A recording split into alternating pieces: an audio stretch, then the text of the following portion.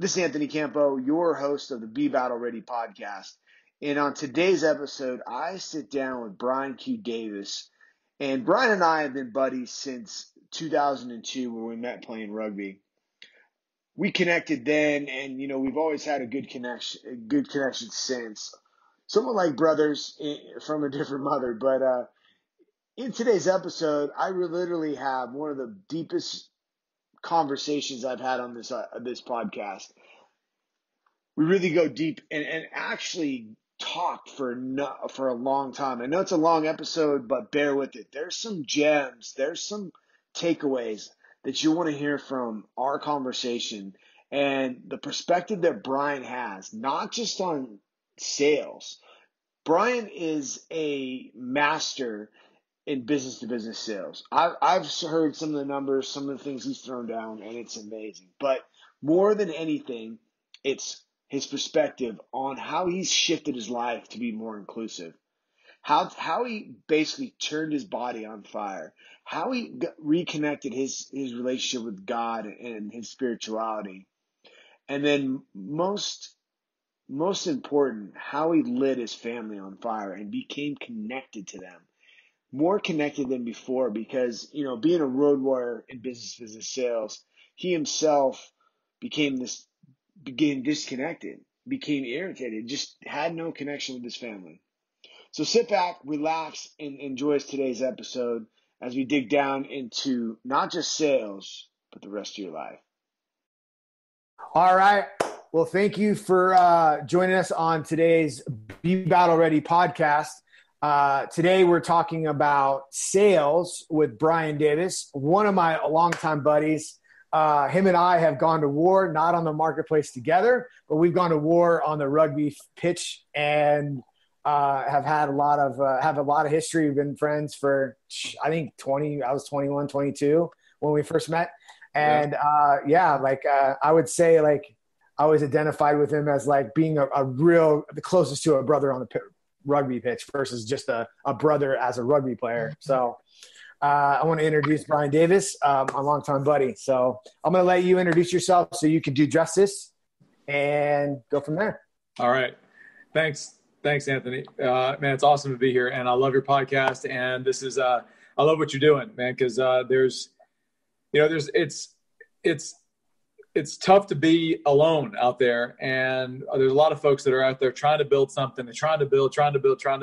And there's this, it can be isolating whenever you're building, because most of the time, most of the people around you are not building stuff. And so what you're doing relative to Battle Ready Business is actually giving people a place to assemble and be together and not be alone. And once you're running with a pack, you can get momentum, and you can maybe get that little extra amount of certainty that you need to take some of the bigger leaps that, can be a little bit scary by yourself. So that's cool what you're doing, man. I love it. And I appreciate it. But just a little bit about me. I'm been in sales and business development for almost 20 years. My career started in, was leasing back in the day in a boiler room, 200 guys in Orange County. Didn't know anything about sales, but just got thrown into the furnace and, off to the races. It was kind of like being right inside it was like the movie Boiler Room. From there, got into technology and software and enterprise software sales, and mainly the aerospace and defense industry. And I did that for basically a decade. And then from there, moved into digital marketing. I did a couple of startups, and then now I'm in the business of actually healthcare, of all things, selling digital marketing and technology solutions inside the healthcare American hospital industry, which is a whole different animal. And then in addition to that, what I've started recently is my own coaching and consulting business, specifically around the topic of sales and business development, primarily for business-to-business type salespeople. And so across that whole thing, it's definitely been a journey. And the last couple of years have, with the addition of a family, have completely shifted the way I operate. And that's what I'm happy to share some more about today, because I found that for many years, I thought sales was all about what's in your PowerPoint. I thought sales was about having the best product, and thought sales was about, beating the competition and all those kinds of things. And in the last couple of years, I found out that it's actually not about any of those things. And so we can talk about some of that today. Yeah, I'd love to, man. I've seen, we've kind of reconnected in the last few years. Obviously, you moved out of state. We haven't played rugby for a while, but, I've been watching your journey from obviously social media and connecting. And, obviously we can talk about some of the other stuff and, how we reconnected and stuff. But, man, let's kind of like get into that. Like what's your overall, like what's the biggest takeaway or biggest thing you've been, that's been a transition or a turning point in your career? Well, I mean, I'd say, the one thing I became clear about when I moved within sales, I moved from, I went through all of these different industries, and a lot of times salespeople find themselves in an industry and they stay there and they stay there and they stay there. And they kind of get into a story. Well, this is what I do. This is what I sell. I'm a such and such salesman. But sales is not, I mean, it is, if you can sell one thing, you can sell something else. That's the one thing I learned. And I found that I can really go from industry to industry, and it doesn't matter. I can give me 90 to 120 days, brand new industry. I can figure it out and I can go. That's probably one of my superpowers, is that I've proven to myself. What I also though did and found myself doing as I moved from industry to industry is I always had also a story that I may not know as much as everybody else, but I'll just outwork them. And that mindset served me to a point in terms of my numbers, in terms of my results. Like, I'll outwork the competition. That was my Southern boy. I'm from Louisiana, like farm kid work ethic. Like, I'll just outwork everybody. And like, that's kind of you and I on the rugby field. Like, that was always like, we're just going to be the best in shape. We're going to be the best, whatever. We weren't the biggest, we weren't the fastest, we weren't the strongest, but hey, we're going to outwork everybody. That was like, right. And we have to make up for our lack of size, lack of whatever. Like, so I'll just outwork you. And that became my operating system. And I had results. Like, it was very, successful, and pretty much every place I went, I was successful and a top producer and all that. And my story was, well, I'll just outwork everybody. And that worked pretty well right up until the time I got a fiance and then got married and then had one child and then had another child. And it was in that space that I realized that my capacity and my operating system as a sales executive, where I was just going to outwork everybody, was no longer going to serve me. In fact, if I continued down that path, it was going to destroy everything. Yeah. It's like cancer. Yeah. I mean, and I see how it was a self-sustaining story, because I would do the work and then I'd get the results. But what I had now in the mix was this added capacity requirement of a wife. And that worked for a while. And I had the story, well, I'm just going to go out and get the money, and I'll go out and get the money, and she'll be happy if I just, she's got to just suck it up. And like, I got to go make this happen, Well, cool. And then we have a baby. Okay. Well, I've got a baby. And now what I found myself doing was, after my first child, Annie Grace, was, I found myself 9 months into her life, staying up, not because she was awake and needed a bottle, but staying up till 4 or 5 in the morning, like multiple nights in a row, weeks on end, because my I'm now work everybody was still playing. Yeah. And I found myself in a place of probably 25 pounds overweight. Honestly, from lack of sleep, I found myself I got to a point where I'm like, I'm probably doing damage to my brain. Like, I'm probably doing damage, short-term or maybe long-term damage to my brain. Like, this is how people get early onset Alzheimer's, is that they just, the one thing they're willing to negotiate on and sacrifice is sleep. I'll just power through. I'll just power through it and I'll just get it done. Yeah. I found myself not connected with my wife. I found myself, really just kind of like scrambling. And that's where I was. but I was still getting results at work. And so I looked at the scoreboard, and so my scoreboard at work still told me, hey, sales, you're still killing it. Like, what? Like, I gotta keep going. And then arrived my second daughter. And my second daughter, Perry, who is 1.5 now, arrived. And when she was born with bilateral club feet. Now, if you're not familiar with what that is, club feet are when the baby's feet are basically turned in at basically a 90-degree angle. They don't know why this happens. It's like 1 in every 1,000 children have this or something.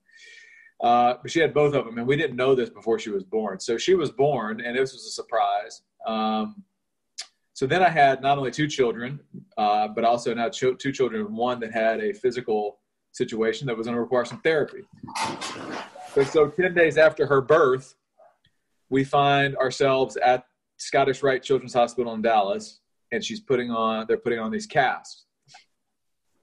And they put these casts on, and this baby who had not cried and had been happy for 10 days, of her first 10 days of her life, all of a sudden is crying in pain uncontrollably for basically 48 hours. Like, they don't know, like the child is, she's just in pain, doesn't know why. We can't explain it to her. And so needless to say, as a parent, that's a beating, a spiritual beating. Yeah. And it was in that space that I don't know what exactly happened. I don't know what the situation was. I remember sitting there, baby's crying, Susanna's sitting there, my wife is sitting there, and something happened, some crossword, something. And my wife's crying, the baby's crying. My wife's crying because it's her new baby and she's in pain. And I snapped at my wife. Like, I snapped at her like something. I don't even remember what I said. But it was in that moment that I had to back out, and I was like, dude, like, who the fuck is this guy?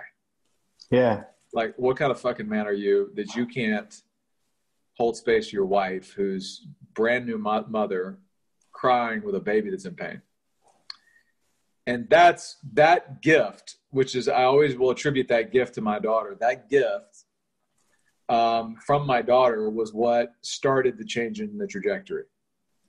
Was me going, okay, finally I realized that my operating system of outwork everybody in sales and outwork everybody and do all that stuff is no longer going to operate.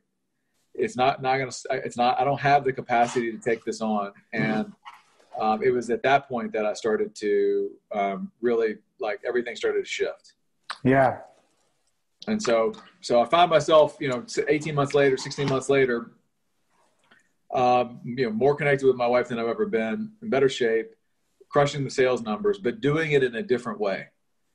And I'd say that's, I tell that whole story to get to from a sales perspective, probably the biggest thing that I've realized is that it's not the PowerPoint. It's not the over preparation. All the over preparation and all the other stuff that I used to do was all the staying up late and leaving early and getting, flying there a day early to get prep for the presentation and all this extra stuff that I used to do that was very costly to my body, to my marriage, to all those things, all those behaviors I used to do were all a cover for my lack of personal certainty. And so when I would go into these meetings, I would lack so much personal certainty because my marriage wasn't good. I mean, it wasn't that it wasn't good. It was just not where it should be. I never felt comfortable in my body. I was overweight. I mean, I was not fat, but my gut was always over my belt, and I was always wearing, suits to hide. I was always subconsciously hiding the way I looked. Those things carried over. And so as a result of that lack of personal certainty, my cover was all of this over preparation, which required me to stay up late and do more work and all this other stuff. And then I'd still get the result. I'd still get the sale. Yeah. But at tremendous cost. And that was what I realized, is that, that first of all, that's not sustainable. I could continue to do that. And what I saw was a trajectory that if I continue that behavior, if I continued operating that way, I would end up with a very large bank account in 10 years. But I would give away 2/3 of it because I'd be divorced. And I'd be 60 pounds overweight. I'd be Yeah. sedated. I'd be sedated with, who knows what, porn, whatever. And I would be no relationship with my daughters. Just a shell. A shell. And that's the story of thousands of businessmen out there, like sales guys right now, right? Somebody on this podcast, you might be an entrepreneur, you might be building something, you might just be a sales guy, right? You might just be somebody and you're probably going to relate to that, like on the airplane all the time, out, on the road, like all that stuff. And that place of being on the road and all that stuff is a huge weight. And it's a huge opening for things that are destructive to enter your life and your marriage and your family. Yeah. I mean, I spent two years business development, marketing business development, in the commercial real estate space. And, I mean, everybody, the VPs, they're always on the road, you know what I mean? And understanding, looking back, like the gift of not working there anymore, but looking back of how misaligned everything was, misaligned of my values of who I am as a man, as a husband, as a father. It was an interruption into all that. So, and then seeing you can go become a VP and do X, Y, Z.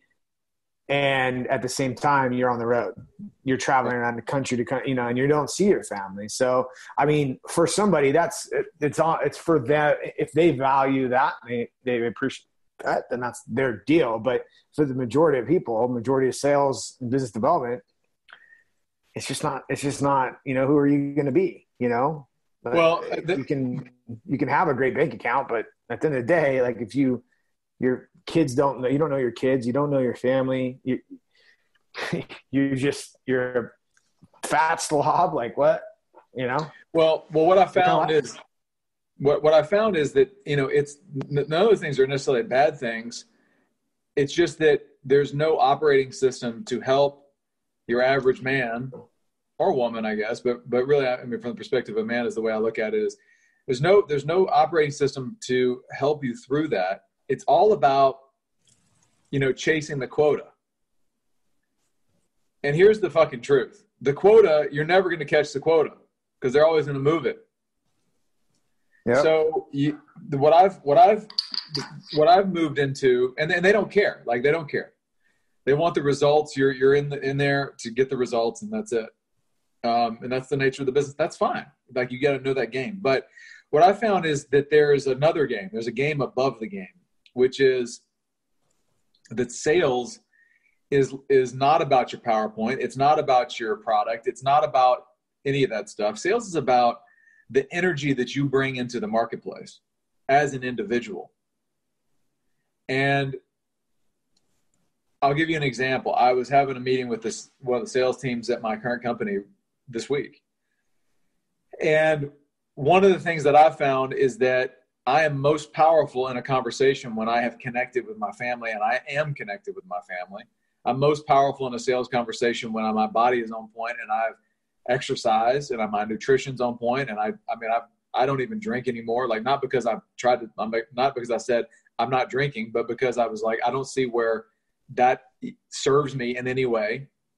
Like any sedation, anything like that. It's just, I don't have space for it now.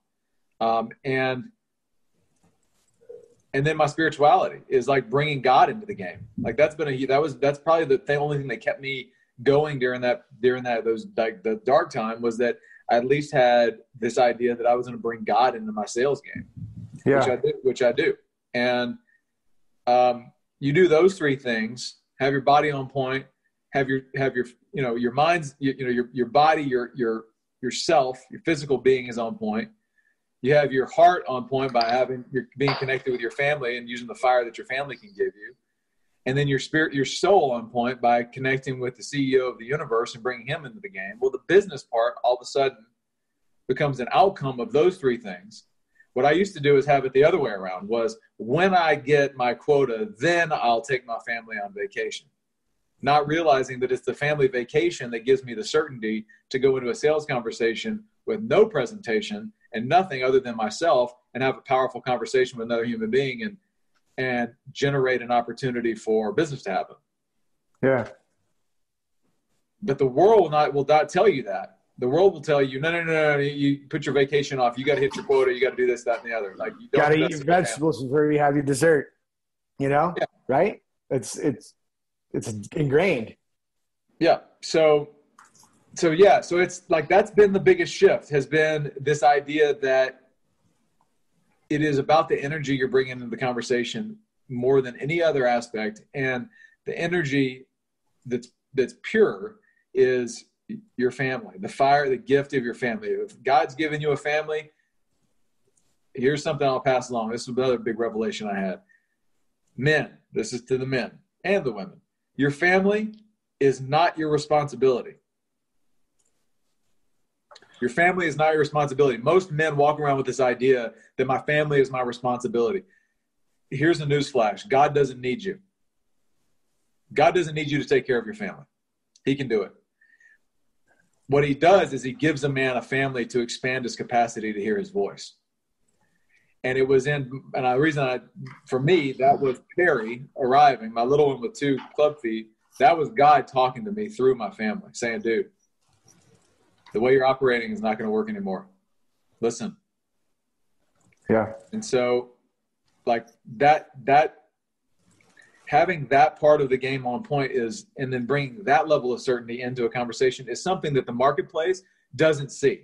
Because what makes you competitive is when you show up and you're whole and certain in where you are with your family and your body and in your spirituality in a conversation with anyone. It's gonna feel different to them, and you're gonna have the internal capacity to actually open the space to ask questions and shut up and listen intently to another person and give them the space to discover their own answers. And like the other 9 people that they talk to are going to do that. Yeah. They're just going to try to, push these benefits, right? They're just selling. Close them, hardcore close, whatever. I mean, that's why sales is about the energy of attraction, and people are attracted to truth. Yeah. And like, that's, I've got a coach that says the most powerful man in the marketplace is the one with the truth, or the one with no lies. Nothing to hide. And nothing to hide, right? So that is a rare commodity. The marketplace is not full of truth. And so just as a sales professional, the person that doesn't, I will take the person can have a not as good product, not as good presentation, and maybe a higher price, but can still win if they're coming in with the truth and everybody else is covered in half-truths.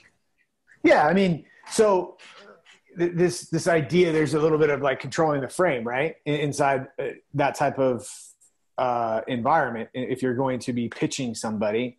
But if you have nothing to hide, like there's nothing, like, for instance, back down to your belt, right? Your suit and your belly. If you don't have anything to hide, you don't have to cover up anything. That's the metaphor. Then you could just stand and be present and own the energy of the room and saying, hey, I believe, like, honestly believe we are the solution. And that in itself, that projection of that energy and that power to the prospect or the potential customer, that in itself is just selling them. Like you're basically attracting them to you and selling them, which is eventually selling them the product. Well, and I mean, that's a great point. So think about this. Consider 2 scenarios. One where I walk in on Monday morning, you flew in Sunday night, but instead of flying in Sunday night, you flew in Sunday morning because you needed to work on you had this idea that you need to work on your presentation, 125 slides, like all this whole thing, because I want to be prepared. Yeah. Right. You show up, a couple drinks on the plane. You get to you have the airplane food, eat again at the place, and you get there, get to the hotel, in your hotel room, you're supposed to be working on your presentation. Didn't get your workout in. You're over, you got your gut that you're going to try to hide tomorrow. You didn't connect with your family before you left because you're like, I got to go out and make this big sale. And then, you're in the hotel room, ain't nobody around. So, there's a little porn action, because I'm a sedate. Don't want to, really do the presentation. I'll just sedate instead of create. And then the next day you come in and you didn't get a good night's sleep because you stayed up all night. And then you go into the presentation, and that's the energy you're bringing. Is you're carrying the weight of the literal weight. You're carrying the mental distraction of, is my coat covering my belt that's too tight? I'm carrying the guilt and shame of doing things I shouldn't have done. I'm carrying the guilt and shame of not connecting with my family before I went. And I'm carrying not my fuel that I put in my body with drinks. I'm carrying that from the day before into that presentation. And then I stayed up all night to make sure I was prepared. Versus the man that shows up, he's fit.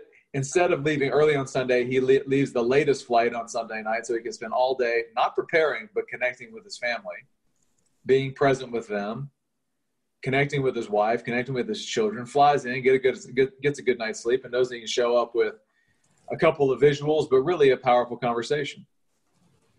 Yep. Totally different operating system.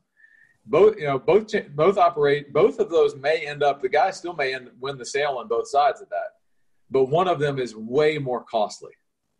Yeah, I mean, that's what I was going to dig into. Is people might say, "Well, I don't need to go do all this stuff with myself. I can just continue to this is producing results." That's where people are going to get stuck. Is it's producing results. What I'm currently doing is producing results. First of all, if you need 125 slides to present something, you're okay. Maybe you might be a little bit better than the other guy with 127, but you should be able to get that done in less than 20 slides, right? At the end of the day.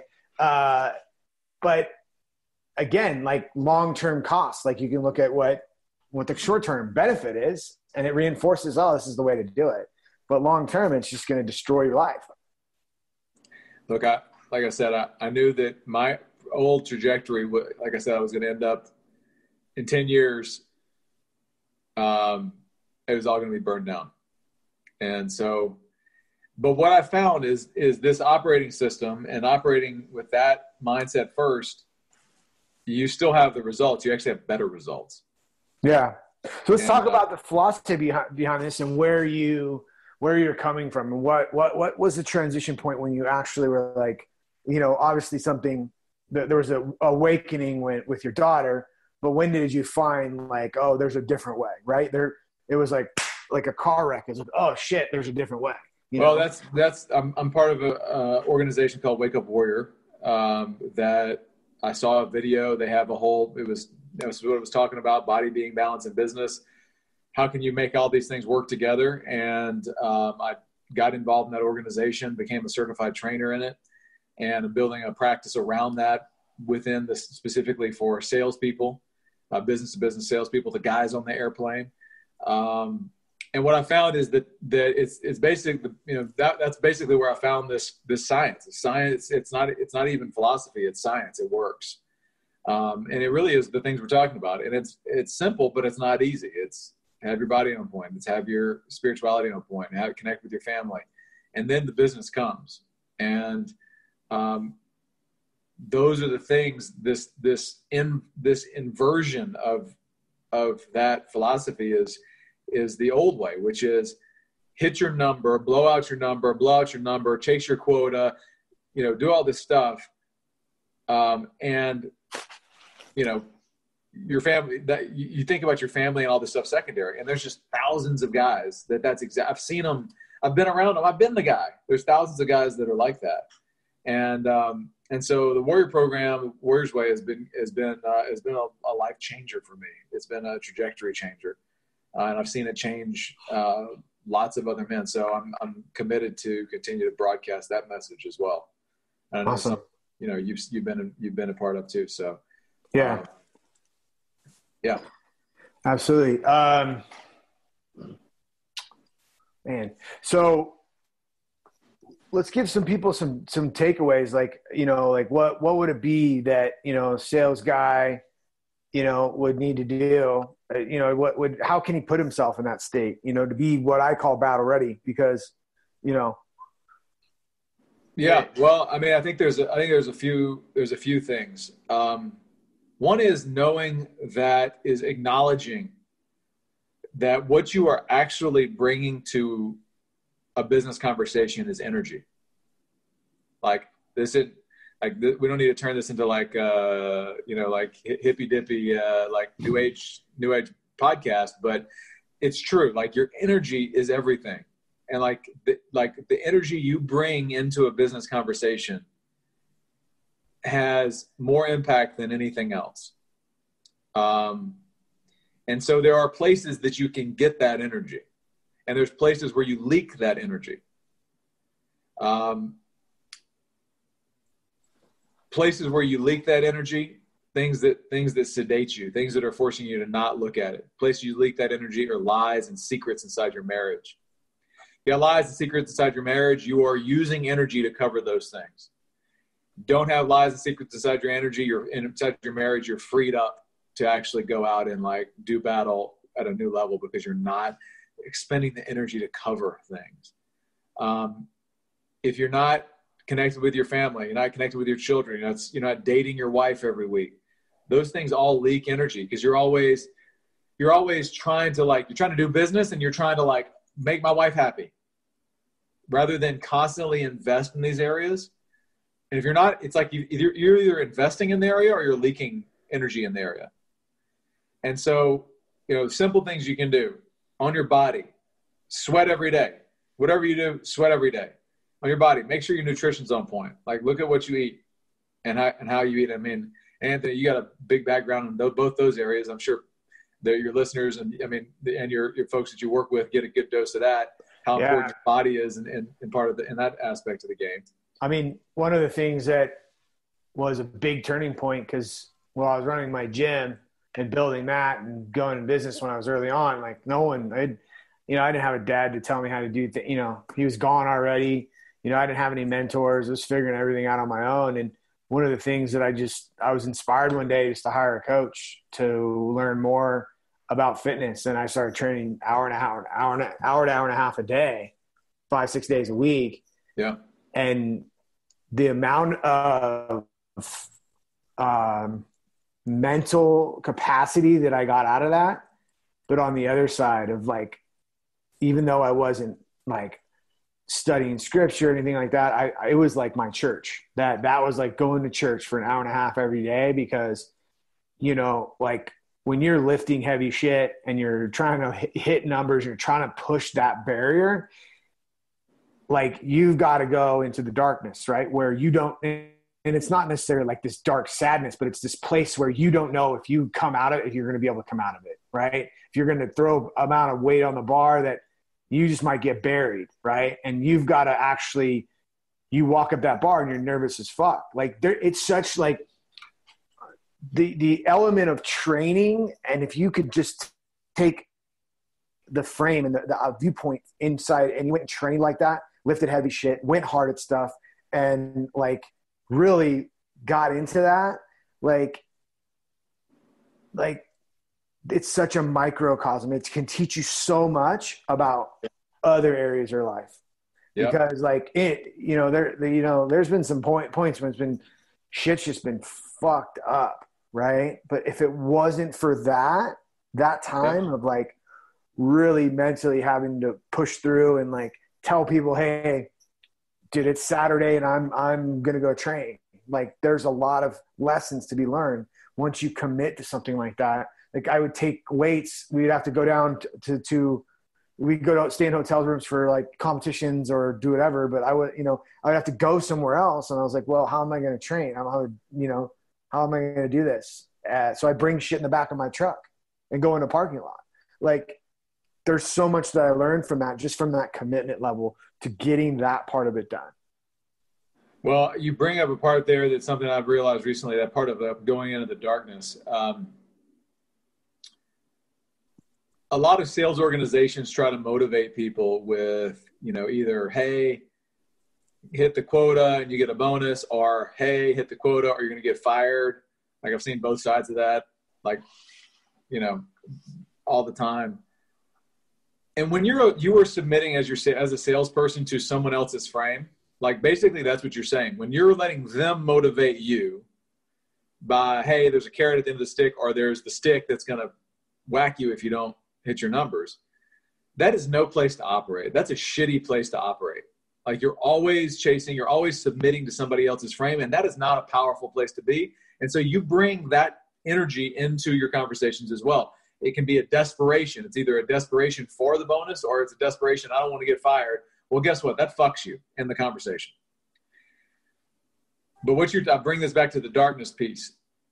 Like your family, like part of the darkness, what you're talking about is the warrior spirit, is the darkness that, especially a man, I can't speak to women on this, but like what a man goes to, like think about your family and somebody going after them.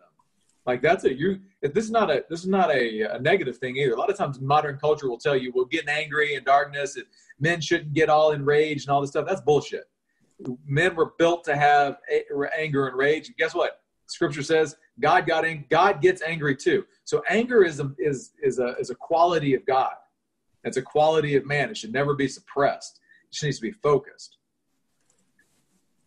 That the darkness that I think you're going to, especially in what comes out, like in a man, a physical workout will take you there, right? Because you're like, dude, it's like, and what I have found, one of the practices that I do now is like, I imagine my children and my wife during the last sets of my workout. Like I always put a game in my head of like my wife or my child is in chains, and every rep breaks a chain. And I go like my little one with the 2 feet. She wears these. With the braces. She wears these braces that have 2 buckles on each side. And I mean, this is sound weird to listeners, but what I do in my last 5 reps is every rep unlocks one of her locks on her ankles, and the final rep is a kiss on her head. And that's my final 5 reps. It's a funny game, but I don't want to let her down. I always get the 5 reps, no matter how tired I am. Right. But it's a darkness. Like it's a pissed off. It's like, fuck, I'm not letting her stay in these chains. And that darkness, that power.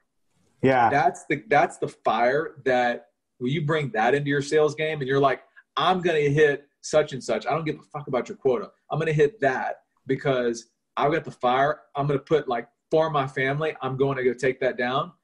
That's a different frame. Like when your conversations and how you're operating and how you're working and doing your calls and doing your presentations, when you're putting your family and you're coming from your heart, not your ego. And the sales guy that does that, dude, he's deadly. He's deadly. Yeah. Yeah. I mean, last year when I kind of switched positions in that company I was working for, and I was like, fuck yeah, man. Like, this is like, it's game day. Right. And, they had their own ideas about like, I'm bringing deals back, dealing with that management piece and like cutting you off and then whatever. But with the beginning of this year, I actually was like doing the warrior book. Right. And like fucking, like I went after it, dude. And it was just a different place. Right. When you're like, you're after it not from that desperation or from ego, but you're just after just to take down a mission. Like, it's pretty incredible, place to be, Well, and it's alignment to your, and having that flow, Yeah, and it's a daily alignment to your why. That's what I'm saying. Your family is your biggest gift. Like your family, if you sit here and you look at I got to go produce for my family, you're full of shit. Like your family is what gives you the capacity to go produce huge shit. The fire that your family gives you. You never thought you could love something as much as you do your family. Like men, the ones that are listening, like your children, your daughters, your sons, your wife. If you think about how much you love them, before they were there, you didn't know what that felt like. You didn't have that. That's a fire. Like you would die for them. You would go, somebody coming in your house, trying to get your family, dude, you're going to like your dark warrior. Okay. Well, that same fire can be brought into your business. And as long as you're thinking, I got to go do this for them, meaning I got to do this because they're my responsibility. how do you treat a weight or a burden versus how do you treat a gift? So if you shift the frame on your family from a burden or a responsibility, responsibility is a dressed up way of saying burden, to a divine gift from God that I don't deserve, but I was given through grace. And if I listen, my family is trying to tell me things, not from them, but in my reality, God is always speaking to me through my family. Whether it be the situation, whether it be the club fee, whether it be what my wife says, whether it be what my children tell me, whatever the situation is, I'm always looking for that now. And that is one of the most powerful things that a salesperson can bring into the conversation. Look, if you don't get these things right, like the things that you're talking about on your show, like and things you're talking about with like your body, with your spirituality, with your marriage, like if you don't get those things right, I mean, I could sit here and give you all my sales tactics. I could sit here and give you all of my sales like processes and how I do questioning and how I do notes and how I do presentations and owning the frame and all that stuff. But if you don't get the underlying piece read right, it doesn't matter. That's the problem with most sales training today, is that it all teaches tips and tricks and tactics and things and little how to close and the Ben Franklin close, all this stuff. And it doesn't try, there's no re-engineering of the man underneath. Yeah. And so, you know, my frame on the stuff I'm building is that if you want better salesmen, you got to have better men first. Yeah, man. I started off, I mean, really when I conceptualized this like kind of battle ready, you know, framework of what that is. I mean, it is a lot of just tactics. It's really, when you apply to your business, what's the strategy and tactics, right? Yeah. You know, and then as I realized, I'm like, fuck, I've got to back up and I've got to, you know, take all that I learned, you know, for the 10 years plus 15, whatever you want to say, almost 20 years of fitness and what I learned in that. And like, okay, well, we got to start with the individual, right? Right. And as Warrior talks about being in a place of power, you know, and then rolling that into your business, you know, I mean, a simple, you know, basically battle ready business is providing a simple framework, right? To go to war in the marketplace in your marketing, sales, and systems in the actual daily battles that you need to do. Yep. That's great. And the reason why it's there is to be efficient and effective so you can continue to grow. Because as you talk about software, right? And I was sitting down trying to type this up and really like kind of get this a clear message of, you know, us as individuals, we come across this conversation of mindsets and skill sets. And really, you know, an analogy of that is our hardware and our software. And you talk about that. And the software is actually the production of what comes out.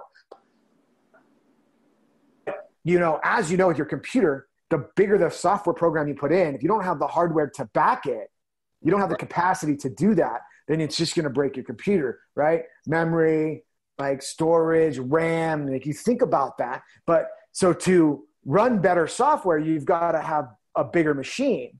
Yep. So it's this back and forth relationship. So in your business, we could build you a great business, but at some point, and I'm listening to Brendan Burchard's like habits book right now, like, and he was talking about like hustling and getting to a point, and like you can hustle your ass into that, and it goes back to salespeople. But then if you don't have the habits and the AK mindsets and the skill sets to continue to grow that, you're just gonna hit a wall and break down.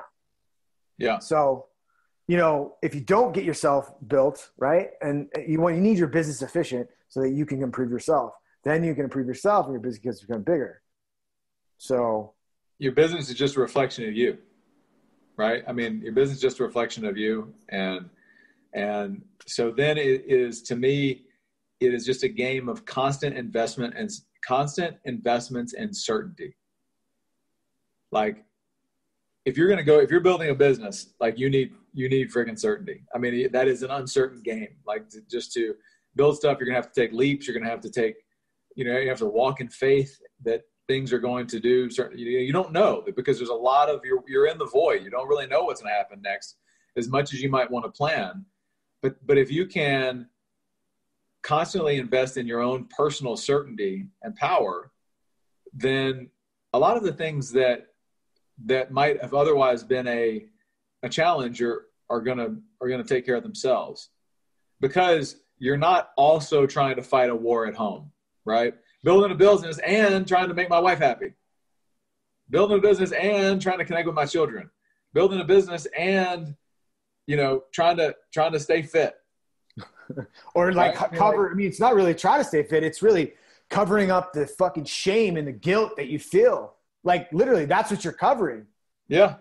And how can you be powerful if you don't walk into a conversation like that? Well, and then what it is a complete. Go ahead. Well, what I was saying is like, in the last 6 months, I really dug down into doing what the strategy, the actual routine that we're doing, and running a business from home. You don't come into physical contact with people. But I went and talked to some lady at the chamber, and I was like, and I was sitting there, I'm like, there's something different.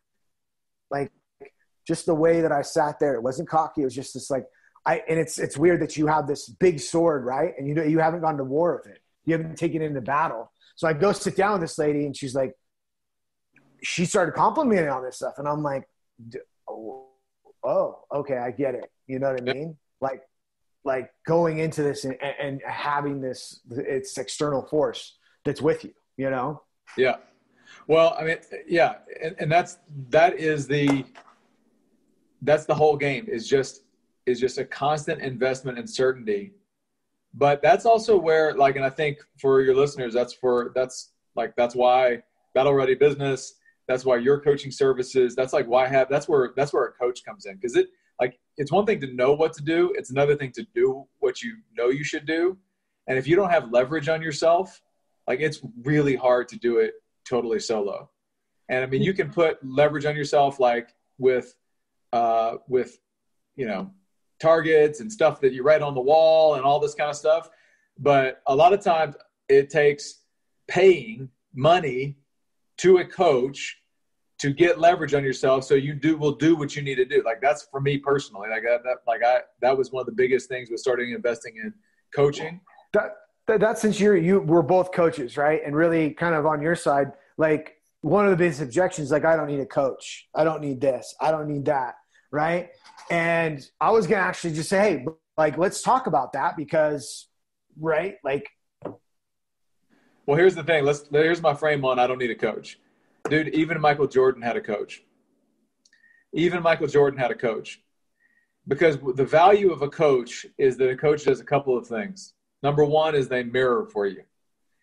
When I say mirror, they give you a mirror that they can stand up in front of you that will allow you to see things that you can't see yourself, your blind spots.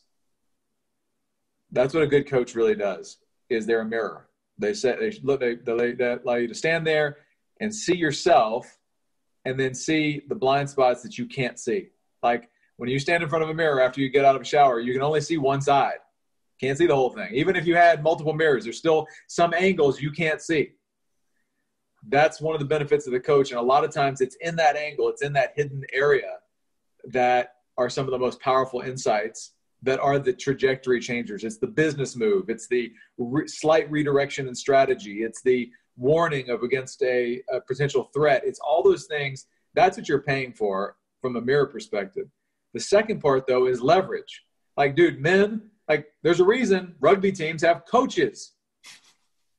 It's not just 15 guys that go play. Now we back in our day, we definitely played some teams that were just 15 guys and we destroy them. And then there was a couple of seasons there where it was kind of we were 15 guys and we got destroyed.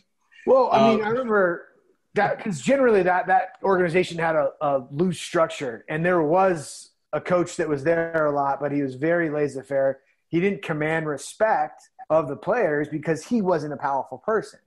But when we fucking turned it around and it became like this, was when a powerful coach, even though he was an asshole, he was a hothead, he fucking took over. He just said, where we're going and this is what we're doing. I mean, those were a couple good years that were a lot of fun. Dude, look, I want let's give a shout out to Coach Randall Clark on this. Yeah, dude, still one of the best coaches I've ever had. at the time, yeah, there was people like, we hate this guy, all this kind of stuff. But here's the thing. His whole thing was, if you can't handle the practice, you can't handle the game. Like this is it was, and it was, that's what a coach does though. Like he puts leverage on people so that when the game time comes, you are certain in yourself, right? If you could handle his practices, then come Saturday, you are confident, you are certain. You're not worried about your fitness. You're not worried if your guys are prepared. You're not worried if you're going to make the tackle. You are playing open and free because the practice was so tough and gave you the certainty on Saturday. That's really what he was doing. Now, a lot of people don't like that because certainty and gaining certainty requires you to do shit you don't like to do, or it's painful, or requires different behaviors, different patterns, all that kind of stuff. But like, that's what a good coach does. Now, there's a bunch of shitty coaches out there. There's a million business coaches. There's a million personal coaches. And they're like, it's not like they could probably get off on a whole tangent on that. Yeah, bro. I mean, in this conversation, what you're talking about, because I've dealt with coaches and shit, and they call themselves coaches, and I go back to that time dealing with Randall, and then where I came from in my transitional during high school was like, dude, I probably had one of the fucking best coaches in America, like football coaches in America. Like I did too.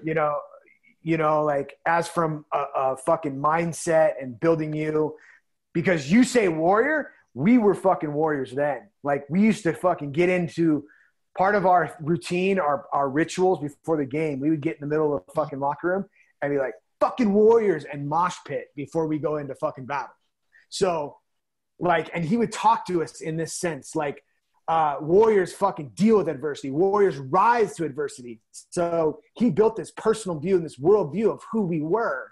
Right. And I'm just understanding the psychology around this now, but I'm looking at coaches in the marketplace now of really being like, hey, dude, I did this 8-figure bullshit. And there was a question posted inside a group the other day about, oh, do you need to be this like badass businessman to be a coach? And I'm like, I get the fucking marketplace says that, like they that's what they think.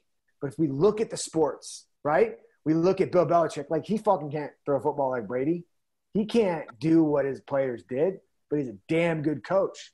And somehow he leverages fucking players and his team and his organization and puts this army together to go to war.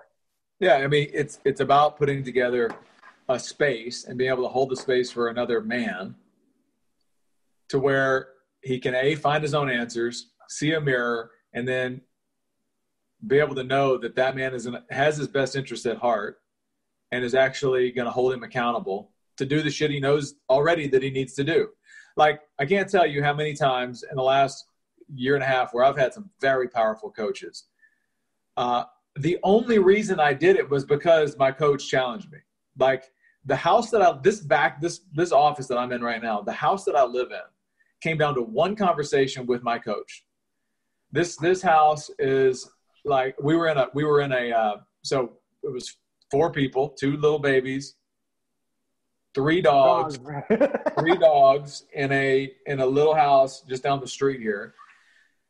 I always had the idea that I was always going to buy under what I could afford and all this kind of stuff. And that's what we've done. But like, we got in a situation where the house was just not like my office was in our bedroom. It was a shit show. Total pressure, constant pressure on, like, all the dogs would bark and wake up the baby, all this stuff. And I had this like thing, and there was a house that came available down the street. And I mean, it's a lot of money. It was like $1 million house. It's like, I'm like, what am I thinking? Like, I don't need all that house. I don't need all that house. That was my mindset. I don't need all that house. And that's when my coach stepped in. And he said, hey man, and this is Coach Jesse Uhl, a Wake Up Warrior, who was a legendary coach. And he says, hey man, like, nobody's served by you playing small. Fuck. He got me. Yeah. It was that one statement from my coach that put that in my mind. And it was that said, what are you waiting on? Do you think you're going to do less in the future than more? Doesn't your family deserve those experiences that space will buy now? Okay, fast forward, and we got the house. It's given me the space to create. We've got a great place where the children can play. It's safer. Everything's better. But it was that, I say that whole story to say it was that inflection from a coach that gave me the personal, like, kind of little extra nudge to go and pull the trigger on something that if I had been alone, I would have never done it. Yeah. It's funny that you talk about that because, I look for that coach, right? I've been running alone for a long time, right? And just there's these times that I step into that void, like literally, and it's really kind of allowing you to hear God's voice. And I'm going to tell you this because as you were talking, like your real ultimate coach is God, because when we moved here, right, leading up to this, before we moved here, we were, one of the reasons it was just a better place to live. We're like, oh, we can get a house, we can do this other stuff. Not that we couldn't get a house, we just weren't inspired to get a house in California because everything's already been built. It's 60 years, it's however many years old. Like, I've owned those houses. I wasn't really inspired, but we come in this new area and we're looking at houses. We're doing this, and we fucking come here on Saturday. We go and look at all these houses. And literally, it was just like, fuck it, let's go do that. Like, and the biggest thing of either if I've provided success for myself or not provided success, and this came up a little bit earlier in the conversation I was wanting to talk about, but it was to say yes to that or say no to those situations, right? Is it your head or is it your heart, right? And in that, like, that's the ultimate battle. And that's what coach is going to help you see at the end of the day, regardless of strategies, tactics, whatever the fuck it is. It's seeing when and where to say yes to that stepping into that void and not stepping in that void. Because I was thinking earlier, I would want to ask you this question. Have you experienced more loss or more failure by hanging out in the void and allowing the void to become the light eventually, or jumping into the void and jumping out of the void back to where you were? And I want to have everybody consider that the success and failure within their life is for them to jump into their void and get fucking terrified and jump out. And there's more consequences that way than jumping into that void and holding space in it and continue to walk and allowing that void to become light, that darkness to become light. Amen. End of the day. Yeah. And that's, no, if you're jumping in and out, you're just in a loop. You're just in a loop, and you get the false lift of, oh, I'm out. Hey, I'm out. I was in it and I'm out. Oh, cool. Everything's better. But you really didn't go anywhere. And that's a terrible place to be. It is about going in and walking and like continuing on. And that's where, look, walking in the void by yourself is shitty. There's no reason you have to. That's what a good coach gives you, somebody to walk with you. So one last topic, because I know that this is something that, regardless of what they decide to do moving forward, walking into the void, this is a big topic, because how bringing that back to your family, because what I've experienced is being this person who understands that void, right? And jumps into there and does it with fucking, it's just, my mom's a person who threw shit against the wall and figured it out. So that's where I got that gift from, right? But coming back to people that don't understand that, right? Yeah. So, and bringing that back to your family, because a guy can go out and try to do this, but is it really going to, right? You having the faith and belief in yourself and in what you've been called to do in a macro sense, in a micro sense, in a meso sense, right? So big, middle, and smaller things, right? Yeah. So, what have you experienced? I mean, was your wife supported? Like, for instance, let's use your house as an example. Like, was your wife in that frame of like, oh, it's too expensive, versus like you had to tell her, honey, we've got to go do this? Or was she like, yeah, let's go do it?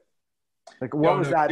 Because I want to use this as a teaching moment for the sense of like, there's either two ways that your partner's going to go. So, yeah, I've been telling you to do this for a while and you need to go do it. Or, oh shit, I'm scared too, and I'm not sure about it. Right. Well, that brings up a really very, very powerful thing. it's probably worth a whole nother podcast around the family and like your approach there as a man. I mean, as a man, it's your job to lead your family. That may trigger some people, but that's my belief. Not that your wife is not a leader within it, but ultimately, like it's your kingdom to grow and protect. And Queen is a partner in that. But dude, it's at the end of the day, buck stops with you, not with both. There's no co-captains on a ship. There's one captain. But in a lot of marriages, a lot of scenarios, that's not like, because the man has not been leading, then there's a lot of, if you don't have that on point, your business is, it's going to be tough in your business. But if you have the internal certainty to be able to take something on like that, and in the house situation, it wasn't like, hey, we're going this way. The difference that for me in that situation was, hey, we're going this way. I know it's right, but it's also scary. And she said, I'm scared too. I'm scared too. Being willing to admit that I was scared about it. Like, I don't know what I was scared about. In hindsight, I don't know what I was scared about. We sold our other house. It's been fine. But like at the time, I was vulnerable enough to say, in that void, vulnerability is a void. And this is probably the topic to kind of lead people on. And this works in sales too. This is key to sales. Is vulnerability is the access point to the heart for anybody. Your prospects, your clients, your wife, your partners, vulnerability. Most people are not genuinely vulnerable with other people, least of all their wife. And because on this conversation of void, being vulnerable is to step into a void because you don't know what the other person is going to do. You're literally saying, I'm going to walk out on this platform into the void, no net, and I don't know if you're going to laugh at me, ridicule me, judge me, whatever else.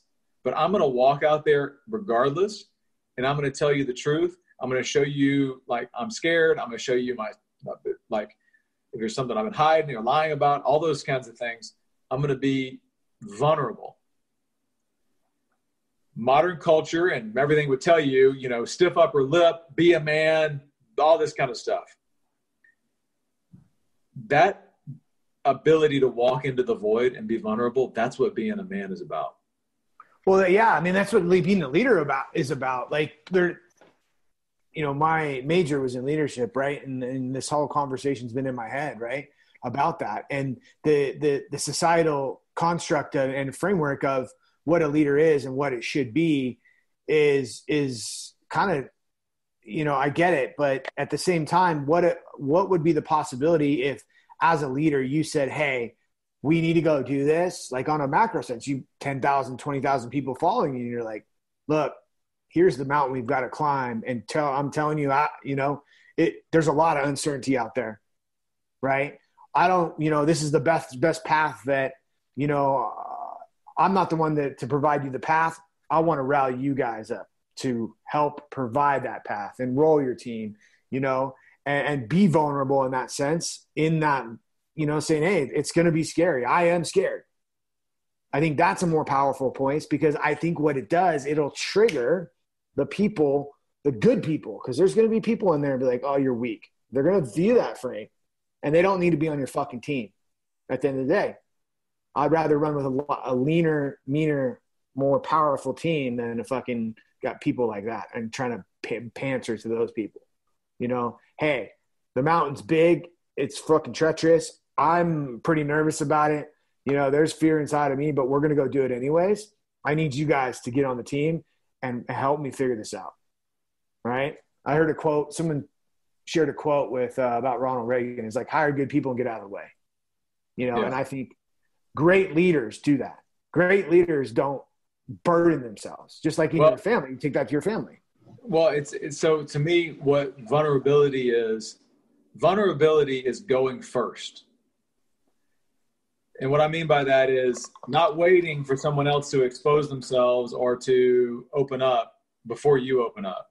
You having the capacity to know I'm going to open up, and people may judge me, and my wife may judge me, and all this kind of stuff. We'll have another conversation on the wife judging you.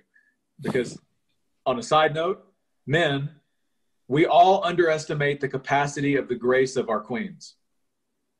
I hope you all write that shit down. All men underestimate the capacity of the grace of their queens. We all have a story that she won't think this or she won't do that. Look, our queens want the damn truth more than anything. And the truth is we're here in this spot and we are vulnerable about how we're feeling and we're scared and whatever and we're uncertain, but this is how I feel and we're going this way and whatever. Like, that's what they want. They have more capacity. Women can give birth to children. They have capacity.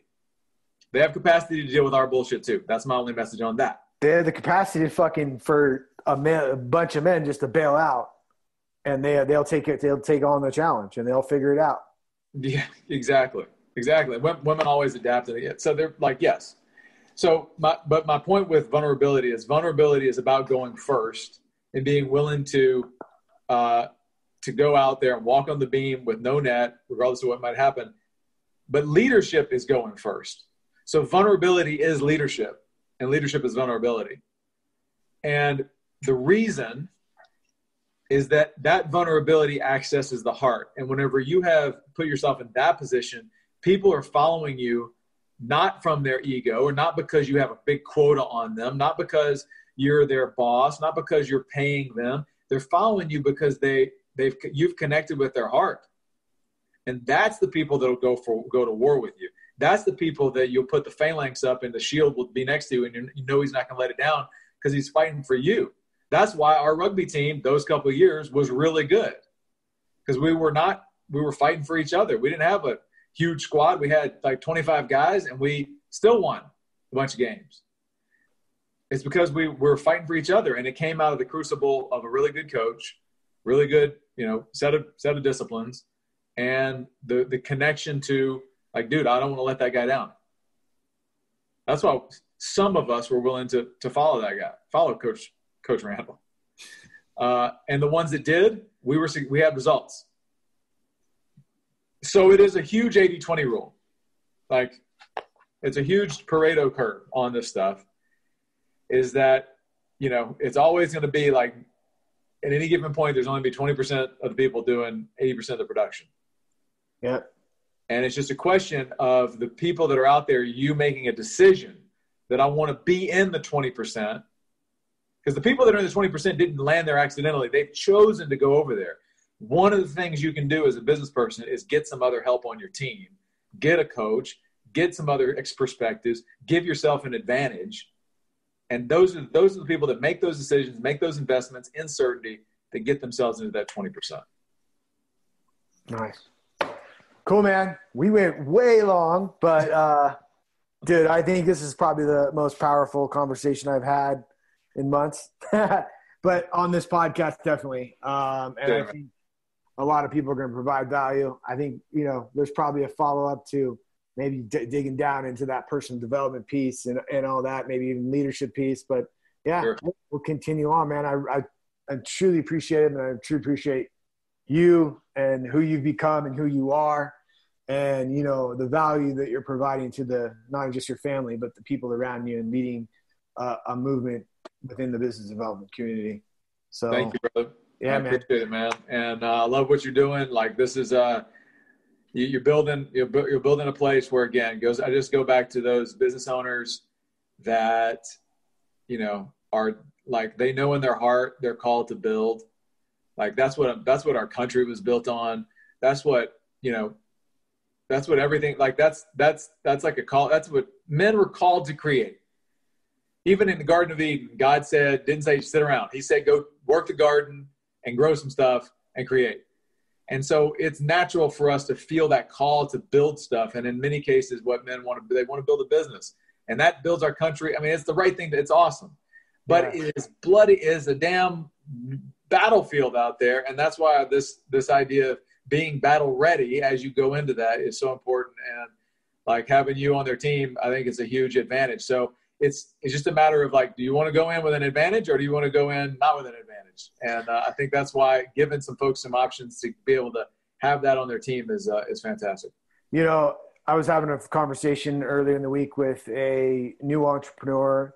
I mean, the guy, you know, he's a warrior. He's a true warrior. You know, he's double amputee. You know, I haven't dug down to the story, but, you know, the conversation came down to the two biggest things, the two biggest pains and struggles that you can have as an entrepreneur is knowing what to do, what you need to be doing right now, and feeling alone and having, you know, that like that space for your mind to be and like be around people, you know, that can support you in that.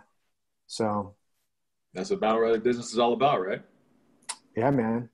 That's all you need. Two things. Just a scorecard and, you know, a couple of battles to go take on and then just the support to go fucking kill it. Good stuff, brother. So, all right, brother. I appreciate you. And I thank you again for being on this. And I look forward to talking to you soon. My pleasure. Take all care. Right. Later. See you, brother. All right, bro. All right, that wraps this week's episode of the Be Battle Ready podcast, brought to you by Battle Ready Business. If you're an aspiring entrepreneur or current business owner and you'd like to take your business to the next level, go over to battlereadybusiness.com to apply for a complimentary one-on-one Battle Ready strategy session. During this session, we'll take a deep dive look into where you're at, where you want to go, and come up with the fastest path for you to build a multi-six-figure battle-ready business. So go over to battlereadybusiness.com to apply for that strategy session, and I look forward to supporting you.